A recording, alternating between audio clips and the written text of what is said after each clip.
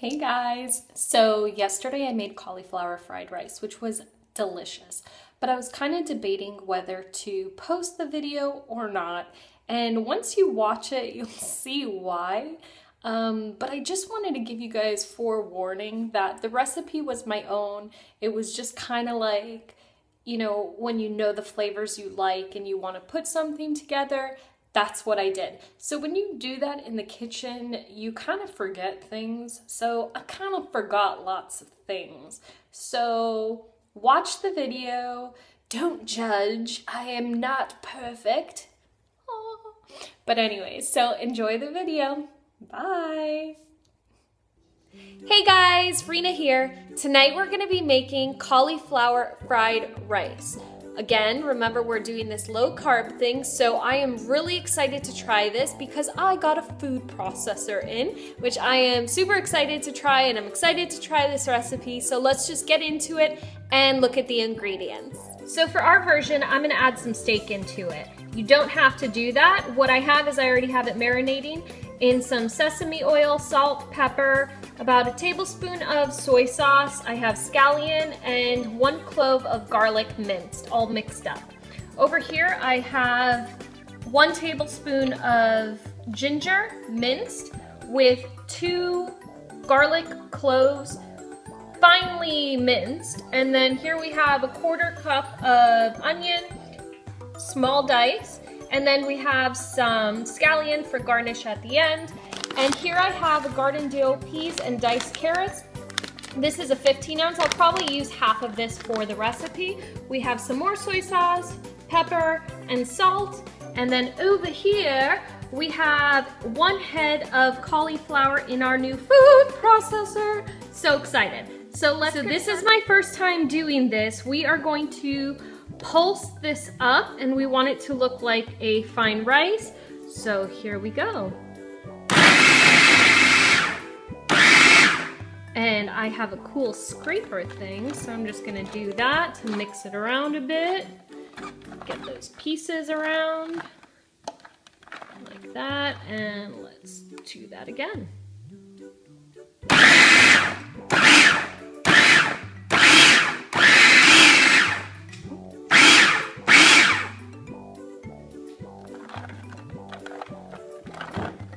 Now I think that is the correct consistency, just like this. Yep, there we go, perfect.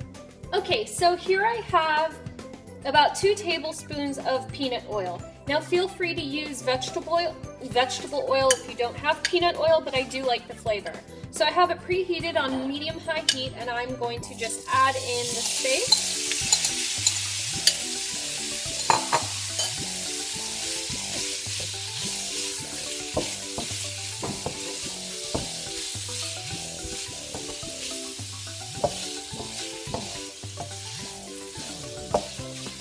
And you just want to keep mixing it around until it is the right color, until it's browned and it's not red anymore. So we will just keep mixing it around until then. Okay guys, so the steak is basically done. They're still a little bit red, but as soon as this is through, I am just going to remove it from this, wipe out the wok, and then we'll start from scratch. So if you are starting from scratch and you are not using meat, this is where you would begin. I have 1 tablespoon of sesame oil in here, and it is preheating. And now what I'm going to do is I'm going to add in my 1/4 cup of onions.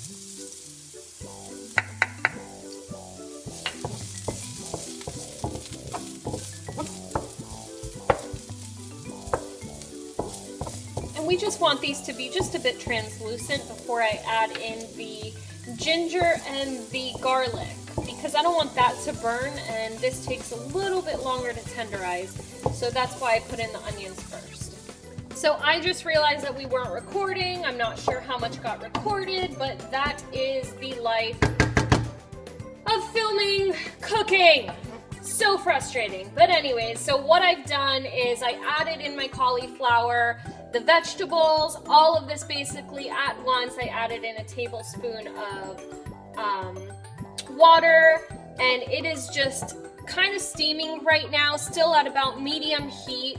And I added some salt and pepper and 3 tablespoons of soy sauce, and you can always add more if you feel that you need more, but I always say just add, you know, taste it first and then add so that you're not overdoing it. So I'm just gonna let this cook for a little bit longer while the carrots and the peas warm up. And then once that's done, I'm gonna add in the steak as well. Now, because I'm not a professional and I'm not used to this, and I forgot to tell you before, we are adding 2 scrambled eggs, just mixed up like that. Make a well in the center and then add in your egg. And feel free to leave this part out if you do not want egg in your cauliflower, but I think it's a good little step. Do a little bit of salt. And then some pepper.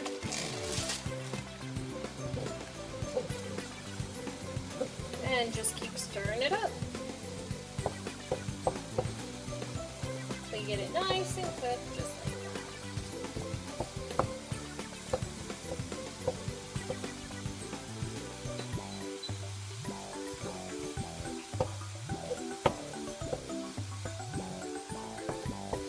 Okay, now that that's good, I'm just going to mix it all up together.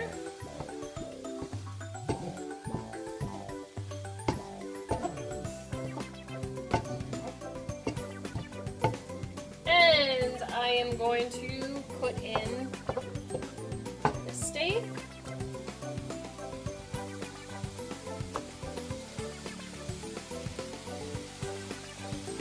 Go. I don't want the juice, just mix that in there.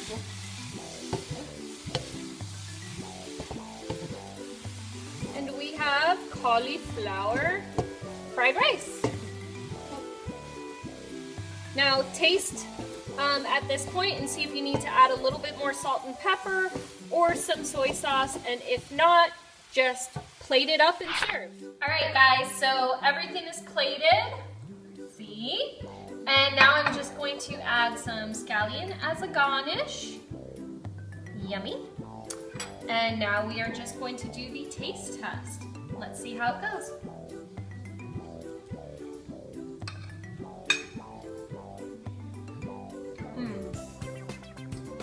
That's really good and definitely a do-over.